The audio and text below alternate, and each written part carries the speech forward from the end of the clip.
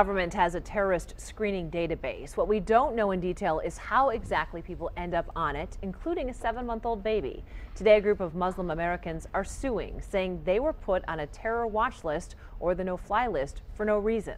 7 Action News reporter Kim Russell has their story. These are the 2 lawsuits filed. One of them is a class action lawsuit.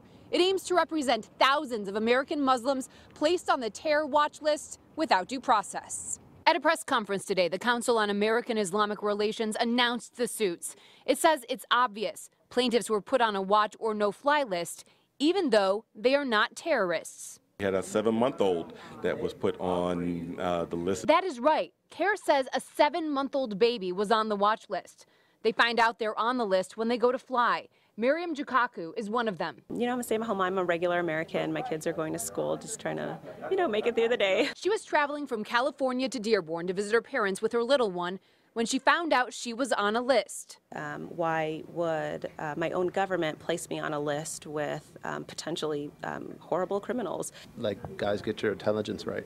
You know what I'm saying? Michael Coleman says he found out he was on a terrorism watch list when he was trying to board a plane to Malaysia. Ironically, he was invited there by the Prime Minister to take part in an event that aims to stop violent extremism.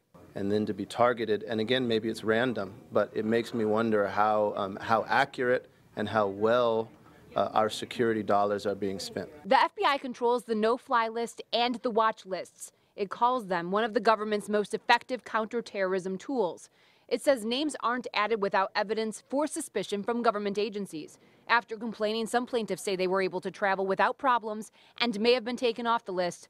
They want the government to make sure people aren't unfairly grouped with terrorists. These lists are a secret, so we are not really sure how people are getting on the list. Plaintiffs taking part in this lawsuit say the bottom line is they're taking part because they love America, its Constitution, and what it stands for. Kim Russell, 7 Action News.